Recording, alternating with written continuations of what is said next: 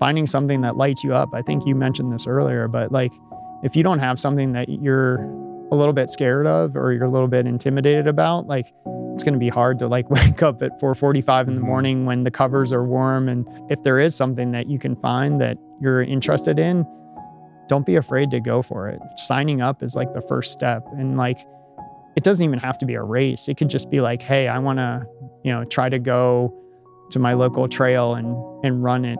It starts small, but if it is something like big, like, I think do it, man. Like, there's so many people that I see like wait to do something big and then something gets in the way or they don't have the health to do it anymore. And like, it's cliche and dumb, but like seize the opportunity, seize the moment, because you never know what's going to happen.